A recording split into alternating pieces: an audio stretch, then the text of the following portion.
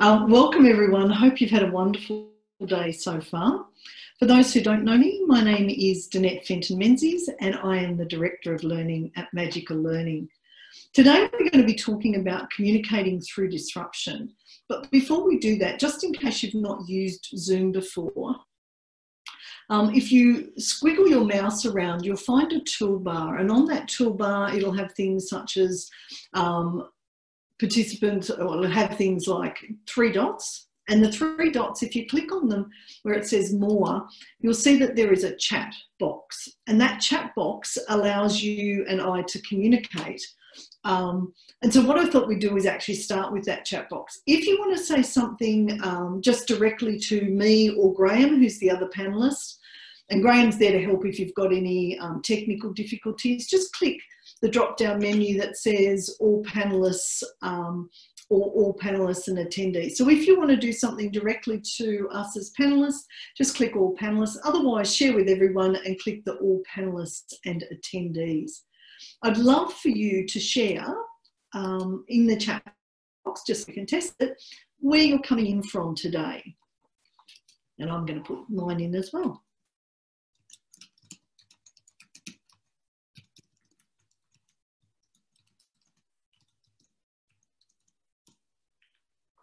Beautiful, excellent. Di's coming in from Morgan. Nicole's coming in from Bathurst. Thank you, Di. Thank you, Nicole. And I can see Tristan's on there, and I'm pretty sure he's coming in from Canberra, maybe.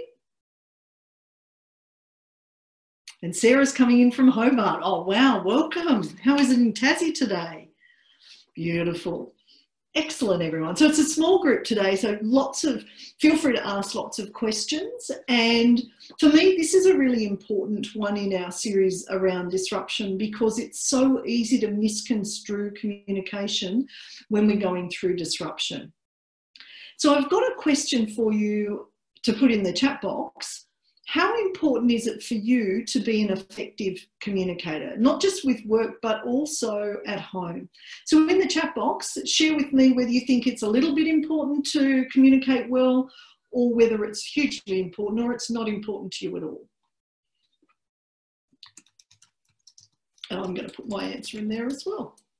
Beautiful. Thank you, Nicole. Yes.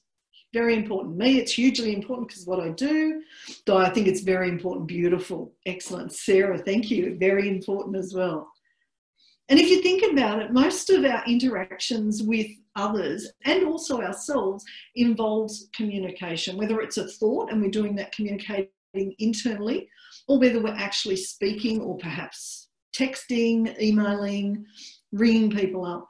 That communication is how we understand ourselves and others. So for everyone, I think it's something that's worth investing our time and energy in learning new ways. And particularly under disruption, we know that communication can be really interrupted. So we're going to share why that happens and what we can do to stop that happening. So we're firstly going to look at what causes us to not be able to communicate well. So we end up with miscommunication. And then we're going to look at, well, if I'm going to communicate, how do I empower and uplift others so that my language has a positive impact rather than the opposite? One of the things I find as a coach, because part of my role is I coach people, is that most people believe that their view of the world is the view that everyone else has. One of the things that we know is that everyone's perspective is slightly different. So if we want to communicate well, it's actually understanding those other perspectives as well. And finally, what tools and tips can we use to communicate more effectively, particularly during uncertainty? And I'll explain why it's different from normal times to when we go through uncertainty, why it's harder to communicate really effectively during those times.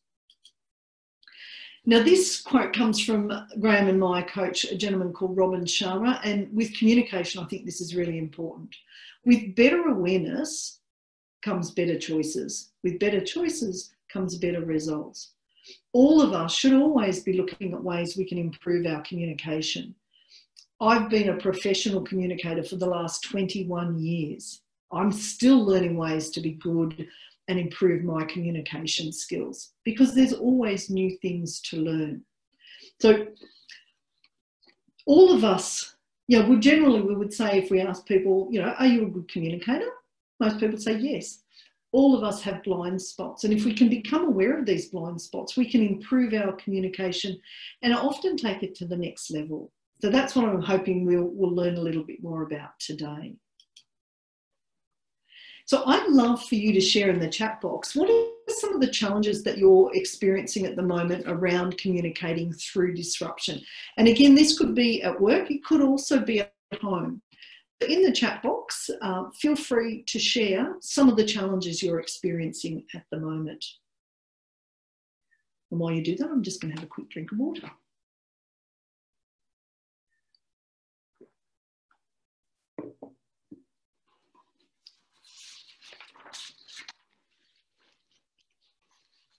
Thank you, Nicole. Finding the time to communicate. You feel like you're constantly communicating, but whether it's effective, that's actually really good insight. It's going, thank you, Tristan. It's going okay at the moment. Beautiful. Well, hopefully you get some more tips around that too and make it even better. Yeah, so Sarah, that's so important. When we're face to face, we see the body language. Now with all the virtual communication, we're not necessarily picking that up. So I'll give you some strategies around that to help in relation to that. Yeah, Tristan, being consistent. Di, I have an agent who just won't communicate with me about everyday things that affect both of their jobs. Yes. Okay, and we'll come back to that, Di, because there's possibly a number of reasons why they might be doing that and some things that maybe will help you in that situation. So when we get a little bit later on, come back to it. Tristan had a comment about that. So I'd really love for you to think about what are some of the impacts of miscommunication generally. So when communication doesn't work, what tends to happen? In the chat box, share, and then I'll stop asking questions for a minute or two. But I love this stage just to really get the why around what this is happening. Yeah, thank you, Di. So you end up with lots of stuff-ups because people don't really understand what it is they're supposed to be doing. Dissatisfaction, whinging, complaints. Thank you, Nicole. In fact, in coaching, we have this term around that, and it's called BMW moments. And BMW stands for bitch, moan, and whine with the H, not without the H. My husband always says to remind people. So sometimes we just need to vent to get that clear mind to be able to move forward. But where we miscommunicate, we tend to end up with those situations where it's more negative rather than positive. Yes, Sarah, thank you. Expectations are not met. Yes, and Graham's written in there, the wine with the H. The other one we can do later. I want to share a story here, and this is actually a personal story about my family and why I learned that communication and dealing with miscommunication is really important. And this is from my grandmother, and my grandmother's passed away 20-odd years ago, but this was her story. My grandmother immigrated to Australia with her husband and 2 children. And while she was here, her mother was here as well. So she brought her mother with her. She had, I'm assuming it was letters back then, communication with her brother back in England. And they had a miscommunication about money.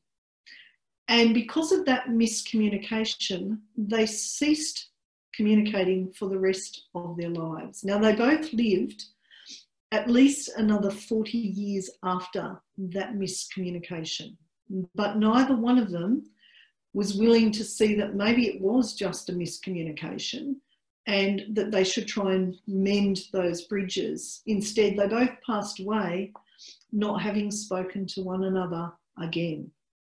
Now, that gets me. You can see I'm a little bit... Because imagine if one of them had just said sorry, the impact that could have had. And that's, that's the worst case we see in miscommunication, that people just never talk again. And our words can either empower people or do the opposite. And in this instance, it fractured a relationship, which, if you think about your siblings, if you've got siblings, it's an important relationship. And particularly as they were in different countries, different parts of the world. So that's why, for me, working on our communication skills, being curious is so important, because had they, either of them, tried or known something slightly different, it could have had a completely different outcome. So that was my story, and thank you for listening. So let's look at some of the causes for miscommunication. And we're going to go through each of these dot points separately. The first thing I want to teach you is a little bit about your brain, just so you understand what your brain does when it goes through uncertainty. So the first part of our brain that is developed is at the back of your neck. So if you put your hand up to the back of your neck, that area is called your brain stem. Now you can put your hand down if you've had it up there. What your brain stem does, it's the first part of your brain that is developed in your mother's womb, and it does most of your automatic functioning. So at the moment you're not sitting or standing, going, breathe. Blood flow, please flow. Temperature, please regulate. Because if we had to think about any of those automatic functionings, we actually wouldn't be able to do anything else. We would not be able to communicate in the way we're communicating at the moment. So that's the first part, and it is an essential part of our brain. Where it is severed, that's where people have to go on ventilators, etc., because that's part of that functioning. Now that happens without you ever being conscious, and this comes into being when we get to stress, which I'll explain in a minute. Second part of our brain that is developed is the reptilian part. And this is the bit that's on both sides of our head, and it is about our survival. So if there is a threat, such as where we live, near Gundagai, there are brown snakes. Thankfully, they've gone away at the moment, but there are brown snakes around. So we can literally walk out our back door, and we have, in this last summer, had a brown snake right outside our back door, which is how we leave our house. That woke us up. Now, under that situation, our brain wants to keep us alive. So we either fight, flight, freeze, and afterwards sometimes we flock, which I always have to be careful. And that means we come together and we talk about the stress. So that's a physical threat. We also get threats in social situations. So those social situations are where you're dealing with other people. And particularly during uncertainty, those social threats can get triggered pretty quickly. Soon as the threat is triggered, our blood flow moves from the thinking part of our brain to the survival, because our survival is more important than thinking. For example, if there was a brown snake in front of me, you don't want me to go, wonder, not a good outcome because we're half an hour from town. So instead, what you want to do is, because that's what you're supposed to do with brown snakes, if you freeze, they don't see you as a threat. So our brain does that automatically.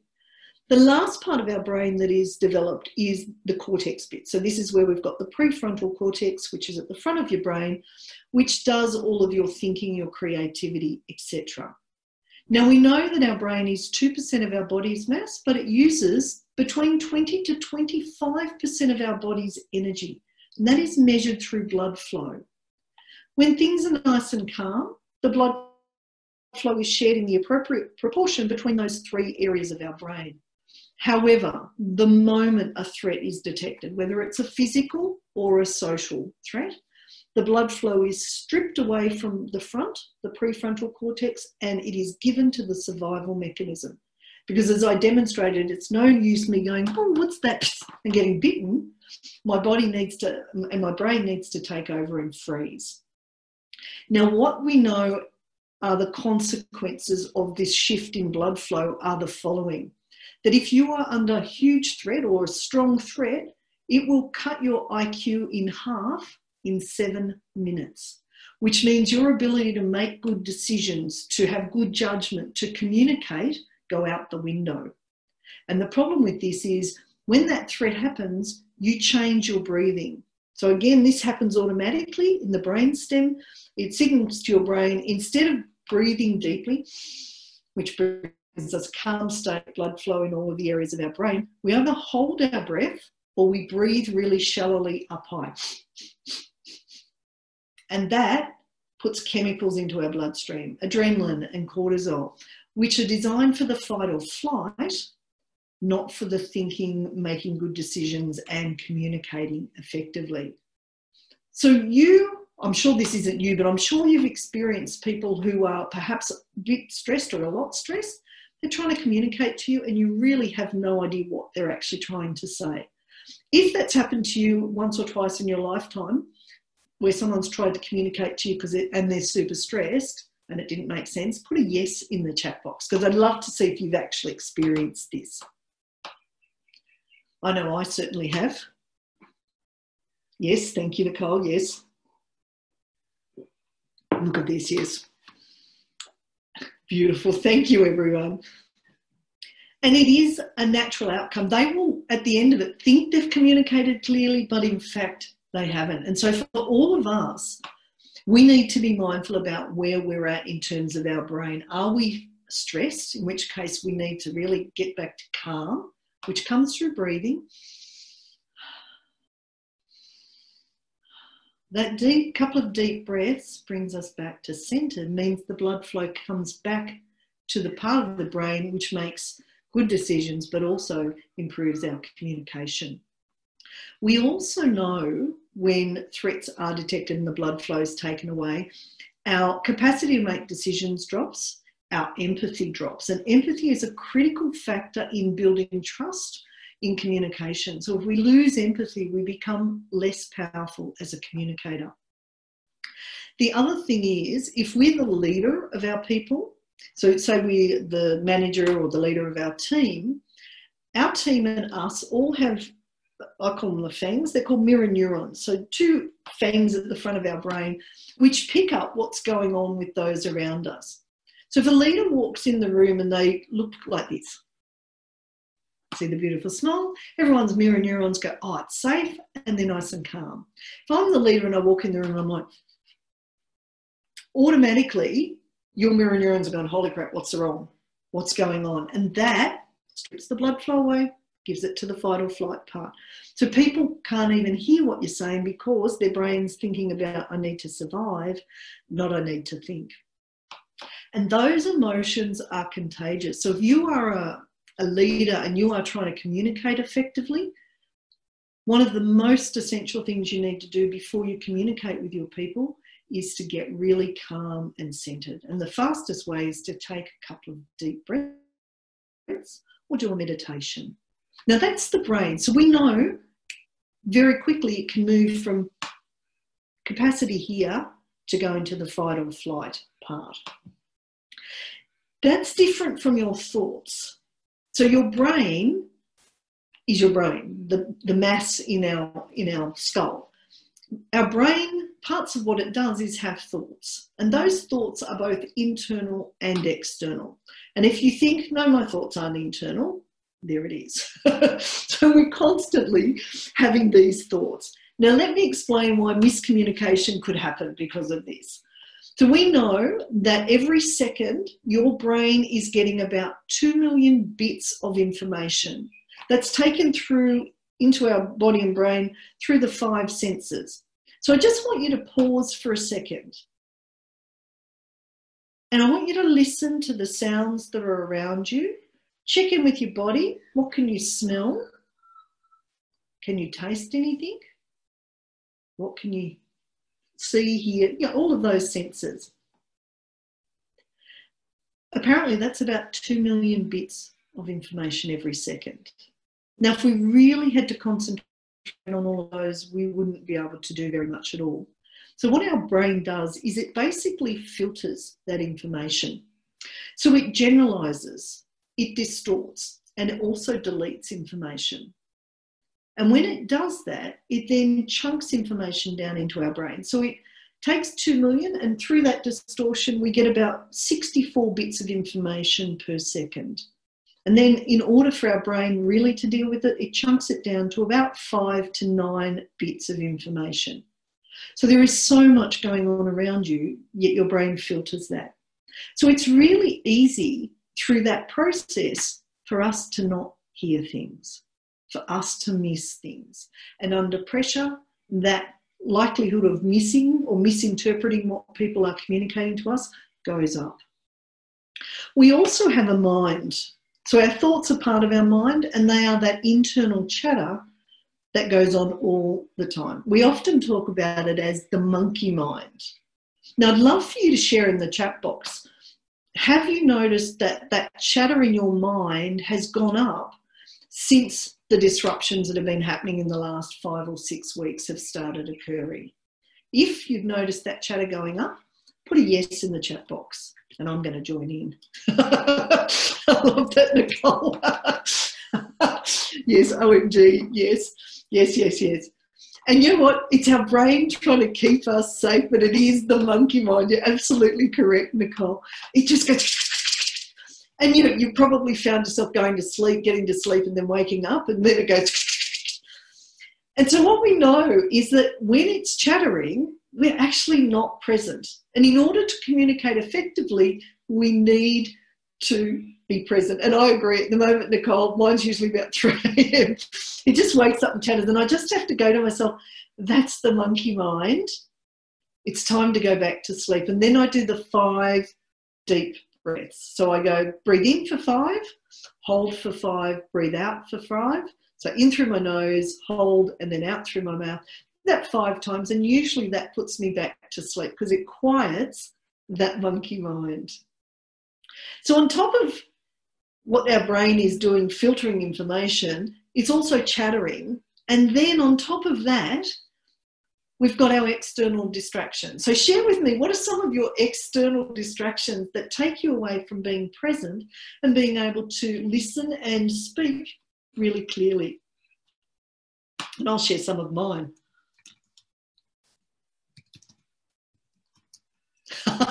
To-do list is ever growing, absolutely, Nicole. Text, emails, that was me. There's so many things out there that take us away from just what's happening now. Yeah, getting a better life out of the isolation, yes. So there are so many things that stop us from actually being able to communicate well. Now, we know that if we want to be effective and less likely to cause miscommunication, we need to be more present. We need to be open to listening to the other person first. And we're going to talk about this a little bit later on. But if I can be breathing beautifully, so I'm keeping the blood flow here, if I can be calm and still, and this is why meditation, deep breathing are important, I'm far more likely to pick up what is being said and also what's not being said. I'm far less likely to misunderstand than if I'm distracted, for argument's sake, whether it's internal or external. The other thing, I'd love for you to share what other things cause miscommunication, because I've just shared a couple of things. What other things have you noticed cause miscommunication between people?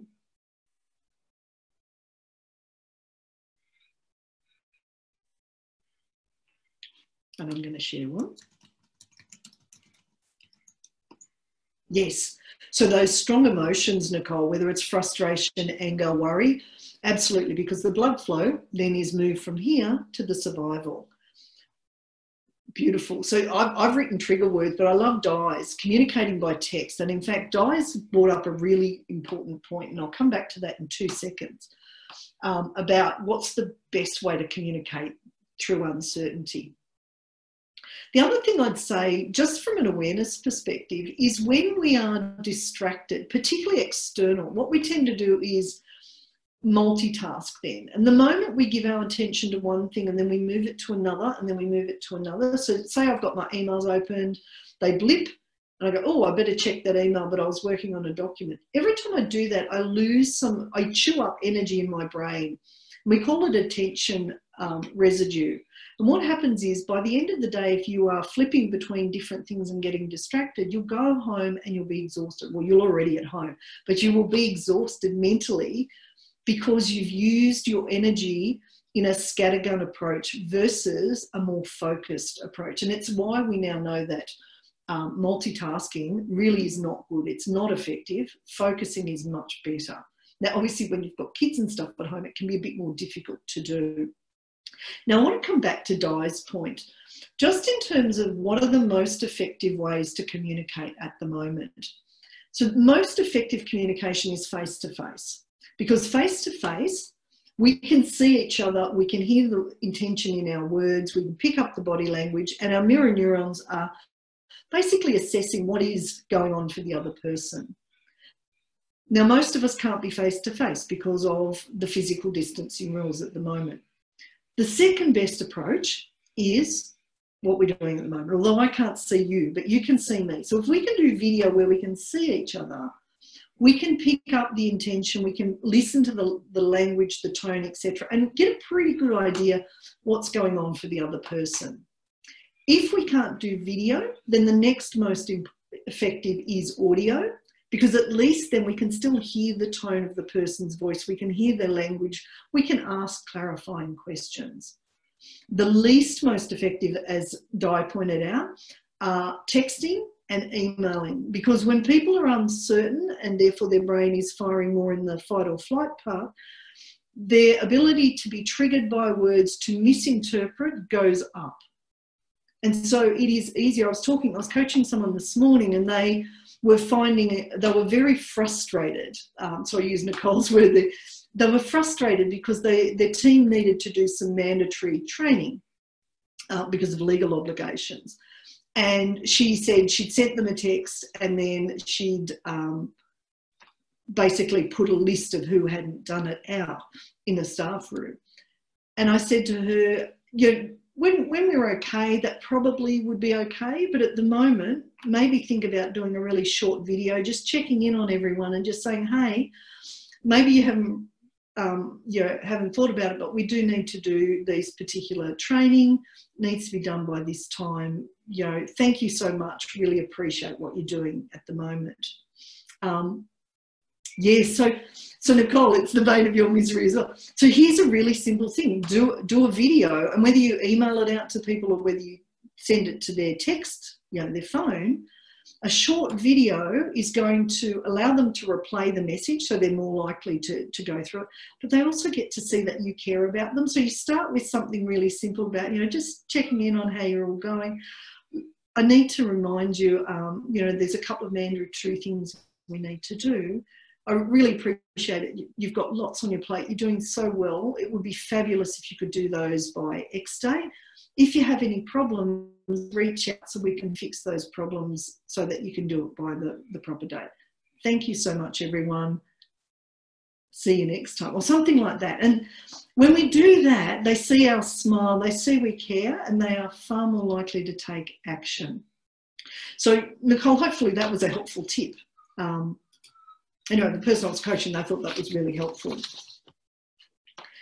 So there's lots of reasons why we can miscommunicate. But I really love this quote by Dr. Maya Angelou. I've learned that people will forget what you've said, they'll forget what you did, but people will never forget how you've made them feel.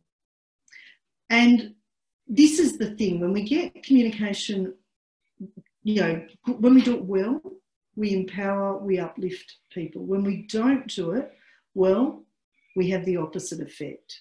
So if we look longer term, at the end of the disruption that we're going through at the moment, how would you like to be remembered? Is it as someone who communicated and uplifted and empowered people? Or is it someone who stressed people out? And this is why I think this is such an important topic.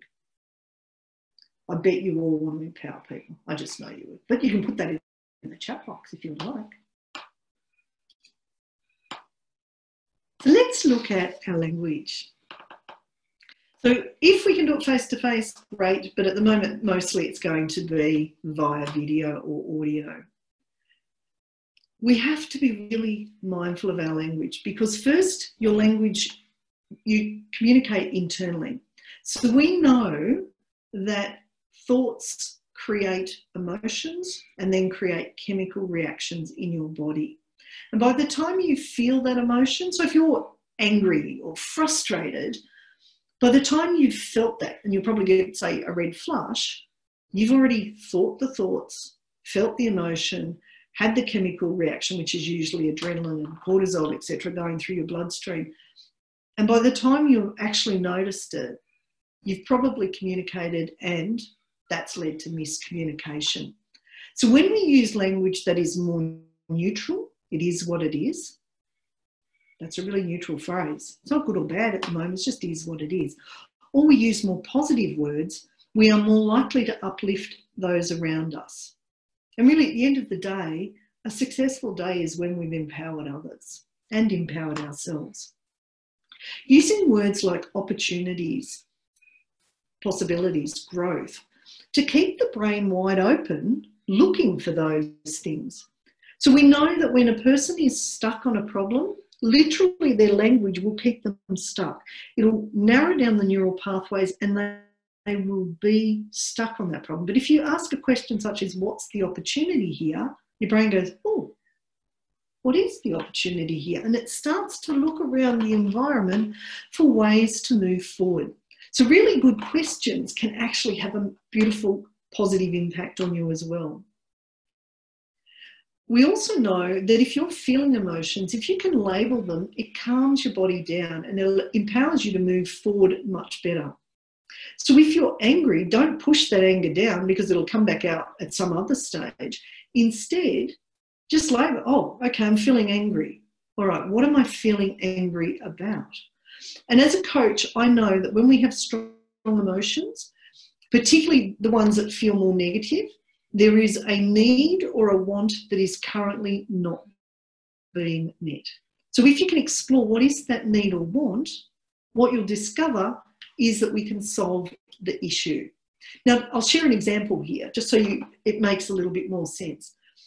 And this probably, most of us have triggered at some stage during the, being at home all the time. If you walk into, say, a bedroom and you've got another half or you've got a child and there's a mess, some of you might be triggered by that. And you're like, those clothes on the floor, or it might be the toilet seat up or down, or the toothpaste squeezed the wrong way.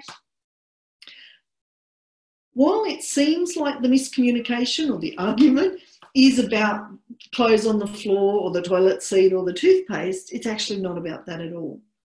The underlying need or want is usually about not feeling respected, not feeling appreciated. Now, when we learn to verbalise the emotion, we can then go, okay, what is the need or want? All right, how do I have this in a really positive way so they understand why it's important for me? And we all have that. We all have triggers, whether it's a word, whether it's a person, whether it's a situation. And if we can explore them, we can bring that around, understand the emotion by labelling it, understand the need or want, and communicate it in a really safe and gentle way as opposed to reacting.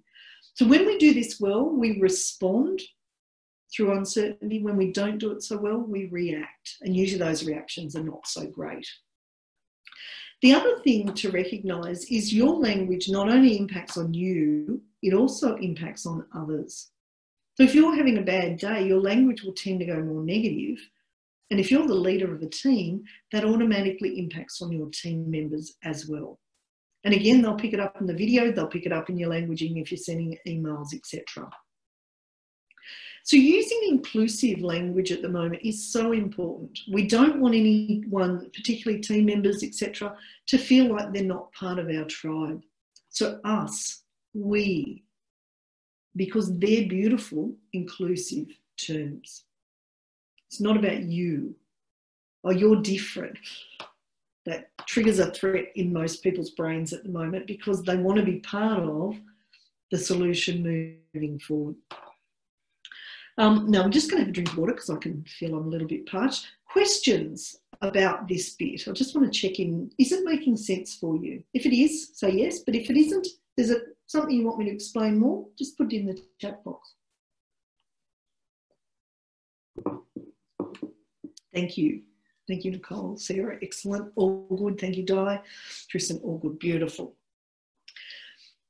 So some beautiful phrases you can use to bring yourself back to centered. It is what it is. It's not good or bad, just is what it is.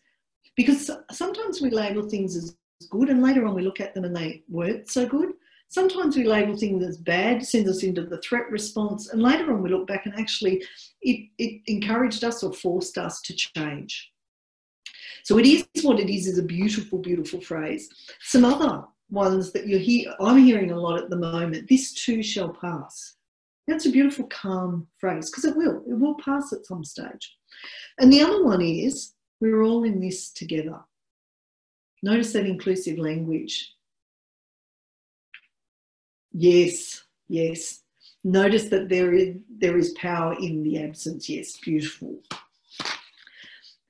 So I'm curious, sorry, before I go to this slide, what are some of the things that you're doing to have that more positive impact? What language are you using? What other things are you doing to make sure that when you communicate with others, that it's having that positive impact? So in the chat box, I'd love for you to share.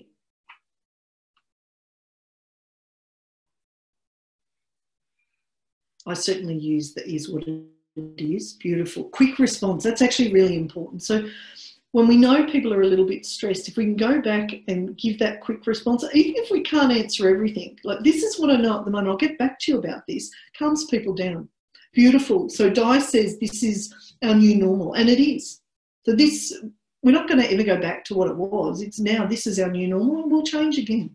I love that. Thank you, Liv. Talks about I have to I get to. That's a beautiful. When we say I have to, you feel like you have no choice. When you say I get to, you have choice. It's a beautiful turn of phrase. The other thing I think we can really do, I love this, Di, thank you. I choose to is so much better. It is, absolutely. One of the things that is not verbal language, but really important if we want to keep our people moving ahead and positive, is to do this. When we smile, if someone is stressed, smiling is infectious. So it's sort of, they go, oh, and they smile back at you. We know that if we're genuinely smiling, it increases our brain's performance by up to 31%. In these times where people are a little bit more stressed, etc., a smile can be a welcome relief from all of the negativity around people. So yeah, that's just something. If you even just concentrate on calm and smile, that's two beautiful impacts you're going to have, and you will communicate more effectively. So some other things in terms of understanding why we won't always understand one another is the fact that we do all have different perspectives. Stephen Covey, who wrote 7 Habits of Highly Effective People, talks about one of his rules is seek first to understand before being understood. If we really want to communicate well, it's taking the time to listen to the other person first before we put our viewpoints forward. Literally, we all see the world differently because we have different values, different beliefs, different memories, etc. And they come from our lifetime of experience. So no one can see the world exactly as we see it. Recognising that and not insisting that our view is the only view. Because when we insist we believe we're right, we're judging. And when we're judging, we are not curious. It is difficult to understand someone else and communicate effectively if you're being judged. It's much easier if the other person is curious. And when you're in curiosity, your head and your heart will both be listening. So we know there's an organisation in the US called the Institute of Heart Math. And they do a lot of science around the brain cells that are in our heart. So we have 3 brains in our body. We have brain cells in our head, in our heart, and also our gut. And our brain cells in our heart actually send 16 times more information to our brain than what our brain sends to our heart. So if you walk in a room and you've ever picked up that, I think the people that are in this room are not happy with one another, that's because your heart has picked that up as well as your brain, but your heart's actually fed that to your brain. They've done some fascinating experiments where they will have photos in an envelope. No one can see it. They'll walk into the room with these photos. No one knows what the photos are. The heart is able to pick it up, and the heart changes its rhythm. So when we calm, do-dum, do-dum, do-dum. When we get stressed, do-do-do-do-do-do. And when we get stressed, that shuts not only our heart down, it also shuts this brain because it signals release the adrenaline and cortisol into the bloodstream, remove the blood flow from here to here. So when we have our heart and brain open, we pick up more, which means we can communicate much more effectively. As coaches, Graham and I both coach people, it is a place of calm and peace for the other person to be able to work through what they're dealing with. And that's what we as individuals all want to create. It allows everyone to communicate more effectively. You control 2 things. You control you, and you control the meaning that you give to the things that you are dealing with. So we either deal with it and go, it is what it is, and I'm curious, I want to learn more about the other person, or we go, I'm right and they're wrong. And in that state, we're not going to communicate effectively at all. So notice if you have that need to be right, and we all have it from time to time, and take a couple of deep breaths. Okay, I'm curious. Notice that phrase, beautiful turn of phrase, because the person, if you say it neutrally like I just did, will be more open to sharing what's actually going on, what their perspective is. And just understand, at the end of the day, we literally all do have different perspectives. Two more things just to be aware of. When we're present, we're far more likely to be open to another person's perspective. But the moment you find yourself resisting what actually is and saying, well, it should be different, or craving a different result, both of those mean you've gone from being present to either thinking forward or projecting backwards, which means your blood flow here and your focus is not on the actual conversation that's happening at the moment. If that happens to you, wiggle your big toes. Take a big deep breath.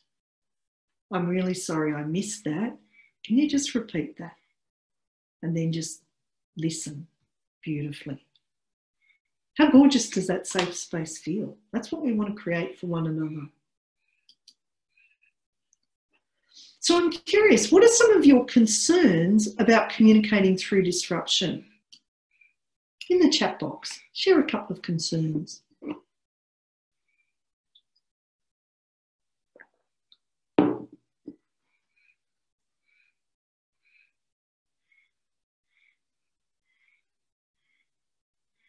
And I know you've shared a couple already, but any other things that, given what we've been speaking about, that it might have triggered oh, gee, I want to know more about that.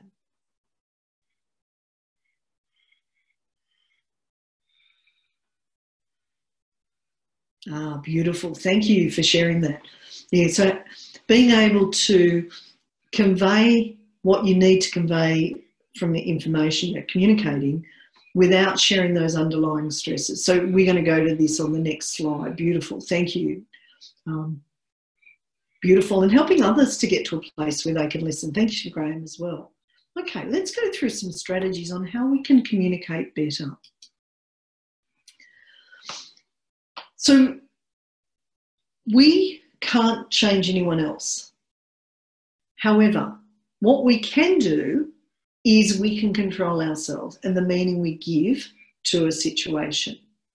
So the best thing is to, first of all, bring ourselves back to calm and centered. So deep breathing. Wiggle those toes to become present with those that we're talking to. Maintaining that curiosity through asking questions. Notice my tone is really quite neutral. So it's really easy when we're stressed to increase the tone and the actual impact of the language. So what I see when people are really stressed is it'll go from being it's a problem to it's a disaster, it's a catastrophe. Now notice the energy, that's scary energy if it's coming at another person. Pardon me if I scared you a little bit then. Problem is easier to deal with. Opportunity is even easier to deal with than disaster or catastrophe. So notice that whole, my husband just wrote, I'm running. He's on the other side of the house. So the moment we notice that language is getting a bit inflamed, if it's us using it, tone it down. If it's the other person, again, just going, rephrasing. So I'll say when I'm coaching someone, they'll come and they go, Danette, it's a disaster. I'll go, oh, we've got a little bit of a problem. No, you don't understand. It's a catastrophe. I go, that's interesting. What are the opportunities here? And what I'm doing is bringing their emotional pendulum back to a more centered place. And I'm being present with them and I'm helping them to see a different perspective. I was coaching one of my clients last night and they reacted in a situation earlier this week and they were justifying why it was okay to me. And I said, okay, want you to put yourself in this other person's shoes. How do you think they felt at the end of that conversation? Did you uplift and empower them? Or do you think you might have upset them? And they went, oh no, I've upset them. So they wrote them a beautiful, I'm sorry, on reflection, I'm really sorry. I realised that I could have done that differently. My intention was this, and I will try better next time. Now, they're a CEO of a company, so that takes a lot of your guts, and it makes them a really effective leader to reflect and then go, I could have done better. So they followed that through. Simple language. So one of the things we know, because most people's brains are mostly around here at the moment, if we use complicated language, people are not going to get it. So if you use a term that they don't usually use, define it for them, or best case, find a simpler word. We've included in the resources at the end of these slides an article by Harvard Business Review, which they released this week, around the language to use during crisis. I'd highly encourage you to read that article. It's got some really good tips. One of the other ones is the rule of three. So make sure that there's only 3 takeaways you're trying to give from your messaging. So if this is a work thing that you need to message and it's important, what are the 3 most important things that you need to talk about? And then at the end also remind people about. If you give more than 3 things, people's brains go, oh, now what was number 1? Oops, what was, too hard, I don't remember. 3, we seem to be able to retain. More than 3 becomes complicated. Might mean you need to, perhaps split it into different messages. And be curious through asking questions. I also say if we want to improve our communication, reflecting each day, how did my day go? So on a score of 1 to 10, 1 being it was a rubbish day to 10, being it was a great day, where did I score? And then look, particularly around communication, what do I need to keep doing? Because that actually worked really well today. What do I need to stop doing? Because it didn't work today. And what do I need to start doing? So keep doing, stop doing, and start doing. By answering those and just making tiny tweaks each day, your communication will naturally improve.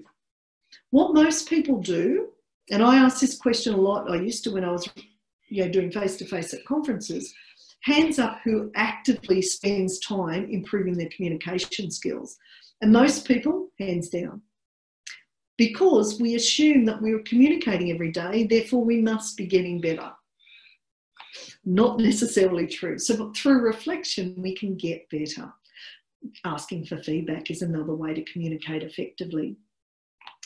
Understanding that not everyone likes the same mode that you like. So if you're a visual person, then you might prefer video, you might prefer texts and emails. Someone who's more auditory, they will prefer things like phone calls, video, audio conferencing. Someone who's logical will want to see the structure to understand your point. Someone who's more creative, they might enjoy a mind map to explain. So using those different modes to explain concepts is also helpful if you've got team members, because not everyone's going to have the same preferences around ways we like to communicate. The other thing is, and a number of you shared this earlier, you're going to have to repeat messages because people will be stressed and they will miss it from time to time. So if we don't repeat a message, we could have said a trigger word, and so all of a sudden their mind's gone off on that trigger word and they've missed what we've said. That's why video is good, because people can replay a video and go, oh, okay, yeah, I missed that point. Good point. Whereas if we just say it in person, it's gone. And literally the person could have just switched off at that moment because they do. Now, a way to stop people's brains switching off, and I haven't got this on the slide, we will share it in the resources, but our brain, if something is boring, our brain goes, nah, don't want to deal with it. So it switches off. The way to get information up here is through the acronym NIP, and Graham will write this in the chat box, hopefully. NIP stands for new, interesting, and or personal. So if, for example, we're talking about something in a room with lots of other people, you know, back when that used to happen. And I perhaps said, Nicole. And I said it really quietly, but Nicole was over in the corner over there. Nicole would hear her name because it's personal. Our brain is hardwired when someone says our name to come back to the present. Oh, what do I need to listen for? If you say, hey, look, I've got something new to tell you to your team, that word new, the brain will go, oh, okay, I need to pay attention. If we say, I've got something interesting, and it is actually interesting, so you've got to make it interesting, again, the brain goes, okay, I'm willing to put some bandwidth into that. So if it's new, it's interesting, or it's personal, it is far more likely to get the message through. So for example, if you've only got a small team, you could do a quick video and just, you know, maybe repeat that video, and maybe if you're good at editing, do a bit at the front saying, hi, Tristan, how are you going today? And then share the rest of that video. By using people's names, it makes it personal. Remember to use that word new or that word interesting, because it will engage people in the messages you need to get across. Don't overuse it, or people will become complacent and won't believe what you're saying. The last point I've got here, actually two. First of all, if it's important communication, make sure you've had a good break before you actually communicate. Because if you're tired, your people will pick up and they won't necessarily get the message because you haven't got that energy around it. And the last one is a really great way to change your state and therefore other people's states is to change your language. Tony Robbins shared an article the other day where he talked about, he was in a situation with 3 people and they were dealing with another party, so another business. And the other business did something which 2 of the 3, including Tony Robbins, reacted really badly. So they got really angry and frustrated. They're like, that's not fair. They're not doing the right thing. And they looked at the 3rd person in their team and they're like, why are you not angry? Why are you not frustrated about what just happened? And the person went, oh, I'm a little bit peeved. They went, peeved? What? And what Tony realised was that if he changed anger and frustration to peeve, because peeve sounds funny, it actually changed how he felt inside. So if you are using the word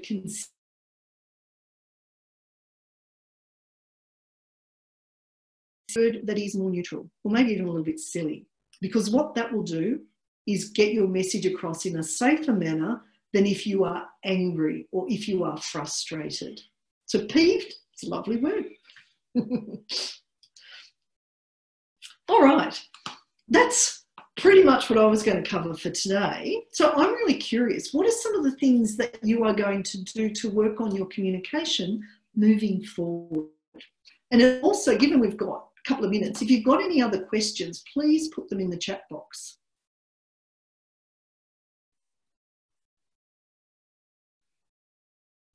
And I'm going to come back to, was it Di who talked about the agent? Let me just find that again. Yeah, Di. I'm going to come back to you in a sec too. So in the chat box, beautiful. Thank you, Nicole. You're going to breathe more. That's beautiful. Now, while you put those answers, where you're dealing with a team member who doesn't seem to be on the same page, maybe isn't communicating as well, get curious. So have a conversation to them, you know, I just want to make sure we're sort of on the same page. What are some things that would be helpful for you to move this forward? Is there anything I'm doing that perhaps maybe is a bit of a blind spot? So I'm taking responsibility to create a safe space for them to share what might be going on for them. And there's a beautiful article which is on the next slide, which is what your co-workers need right now is compassion. That particular article, I'd really encourage you to have a read of, because it's got some beautiful strategies about how we get to understand other people and understanding that basically people are doing the best they can at the moment. They may not have the skills yet to be able to cope as effectively. So part of your role might be actually coaching them. And I'm happy, you know, if you want to have a phone chat or something about some more strategies, more than happy for you to give us a call, and I'm happy to walk you through that as well. The main thing is to really get curious about what's stopping them from doing what needs to be done, and coming from that really curious thing, because, you know, maybe they're just super stressed. Maybe something's going on outside of work that's really impacting on their ability to be present and to be able to deliver. Thank you, Sarah, too. You've said, we'll be more aware of your energy, use of emotive language, and whether I can use words like opportunity. That's fabulous. Thanks, Di. And literally, if we can help in any other, just give us a call. More than happy to help.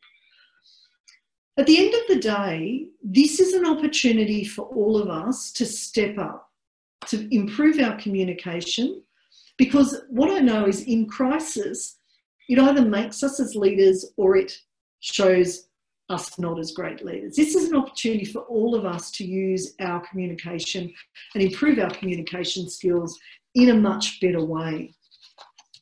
So just a couple of things before we finish up. I always like to try and finish a little bit early. I don't always succeed.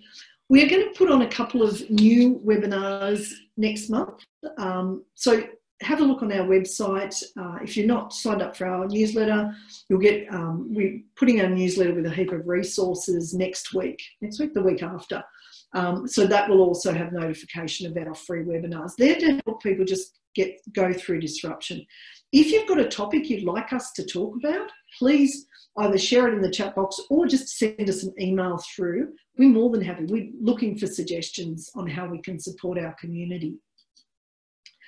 Every month, before all of this happened, we have a free upskilling webinar, and our next one just happened to be maintaining life and work balance. So that's on the 13th of May.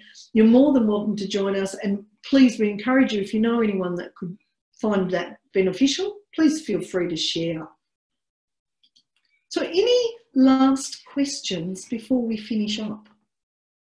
And I just want to acknowledge, you've been such a great group today. You've been really interactive, so I've loved it. So thank you so much. And the last thing I'd say is, if you don't have any questions, if you're not following us on social media, if it's appropriate, feel free to follow us on social media. We are trying to put out a lot of resources to keep people empowered and uplifted. So thank you everyone for contributing today to make this, for me, a really great webinar, and have a magical rest of the week. And happy Anzac Day too. All right. If you've got questions, feel free to put them in the chat box. Otherwise, enjoy the rest of your day. Thank you, everyone. Bye, everyone.